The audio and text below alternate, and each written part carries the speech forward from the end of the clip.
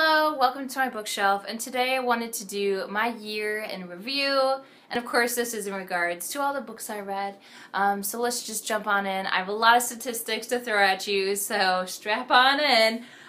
So I read 56 books in total for 2017. That totals to 17,671 pages that I read this past year. And technically there's actually a bit more because I read books in December, but I didn't finish any. So I haven't included any statistics as far as my December reading because I didn't finish any of those books. So I'm not counting any of those page numbers or anything like that. But do know that I did read it in December. I just didn't finish a book, so I didn't count it officially. So that's kind of unfortunate as far as like my numbers go, but it is what it is. Moving right along, let's talk about some more page count related things. So let's look at how many pages my books are. So like how long these books I'm reading are. You know, most of the books that I read were 200 some pages, 37% roughly.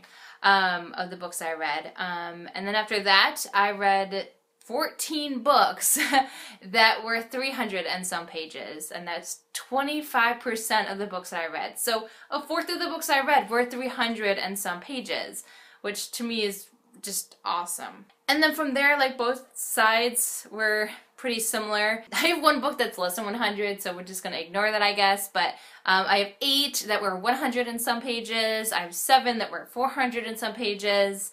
I have 3 that were 500 and some pages, and 2 that were 600 plus pages.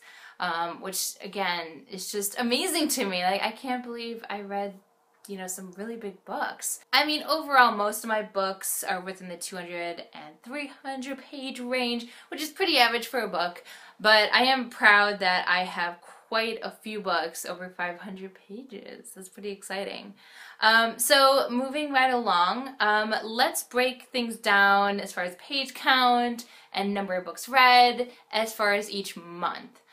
So I have this all broken down for you. In January, I will just like to say that I didn't start my channel yet, but I did read 2 books, so I am including that on here, and I'm not including things that, like I said, I read in December, so that's just completely out of this whole schematic. I also broke down, on average, per month, how many pages I read per book, if that makes sense. So like how long each book was per month, on average, just kind of using the total page count, dividing that by how many books I read that month, if that makes any sense.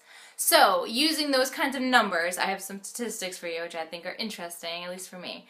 So, on average, using that like per book statistic I kind of came up with, the longest books I read on average in a month was actually in February, which to me is kind of surprising because February was the first month that I actually started my channel.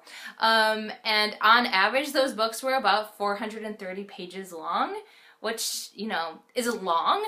So I'm very proud of myself for doing that. The shortest books that I read in a month was in November, and on average those books were about 219 pages long, and I actually read 8 books in November, so that to me is very interesting that, you know, the average is so low. I must have read some pretty short books in that month if that's the average. Moving right along, the most books I completed in a single month was 8, and I actually did this twice, which I'm proud of. Once, like I said, in November and once in March. I also read 7 books in July, so kind of spaced out, which I think is interesting. I just have like bursts where I read a lot, and then I have a couple of months in between where I don't read as much, which I think is interesting to take note of. The least amount of books I read in a single month was January with 2. And again, not surprising considering I hadn't started my channel at that point and I'd only just started this whole reading thing up again. Moving on along, the most pages that I read in a single month was in March with almost 3,000 pages. Like, wow. To me, that's just amazing. Admittedly, I did read 8 books, but yeah, it totaled to quite a few pages. And then the least amount of pages I read in a single month was also in January, and again, that makes sense, and that was 553 pages. And again, makes total sense. So now let's jump into other statistics other than page count. Overall, I had a pretty good reading year as far as ratings go. So 7 of the books that I read, I rated 5 stars. 25 of the books I read, I rated 4 stars. 16 of the books I read, I rated 3 stars, 7 2 stars, and 1 1 star. About half of them, in and of themselves, just got 4 stars. And then if you like total it even more, 57%-ish were 4 stars and above. So over half of the books I read were books that I really enjoyed. And then there were a decent amount, you know, a little more than a fourth of the books I read were okay, just okay. And then there was like 13% of the books I read that I just didn't like. So I think that that's a pretty good spread of those ratings. I don't think that it's too horrible.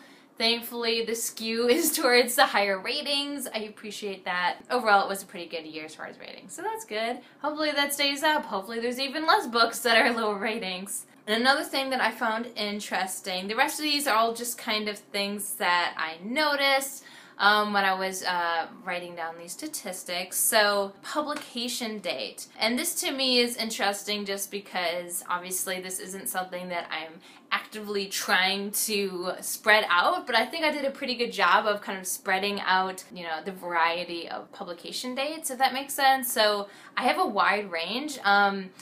I actually read 24 books that were from 2011 to 2017, so within the last, 6-7 years. And that's almost half the books actually that I read, which I'm kind of surprised by that there's even that many in just those short of a year span. But the rest of them are pretty well spread out underneath that. I mean, admittedly, about a third is within like the first decade of the 2000s, so like 2000 to 2010. During the 80s to the 2000s, I have 5. I have 4 books from the 50s to the 80s. And then 6 books that were older than 1950, which to me is amazing. I can't believe that. My oldest book that I read was Crime and Punishment, which was published in 1866.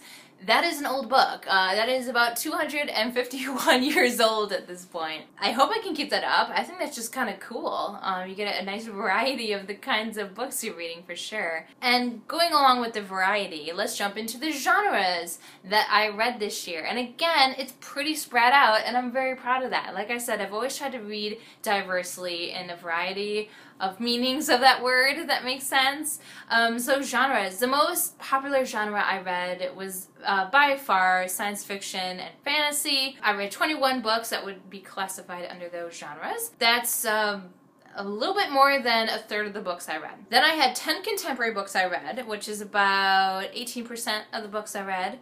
I had 6 thriller mystery books, 5 memoirs / nonfiction books, and the last 14 books that I read were a part of different genres I haven't even mentioned as of yet. It actually totals to be 8 different other genres that encompass those 14, but still, there were a lot of genres that I only had 1 book that I read that fit that genre category. So I found that to be very interesting. A fourth of the books that I read fit in the other category as far as genres. There really wasn't, the most I have in this other category is 3 books that fit a specific genre. So like I said, pretty spread out. I think that's really cool. I like the fact that I read a diverse amount of books and that like the books are just very different from each other. I think that's really cool. And then some more statistics about things that, again, not something I'm actively trying to do, but things I just noticed, which I think is cool. It's really interesting actually because my male to female author ratio is almost exactly even.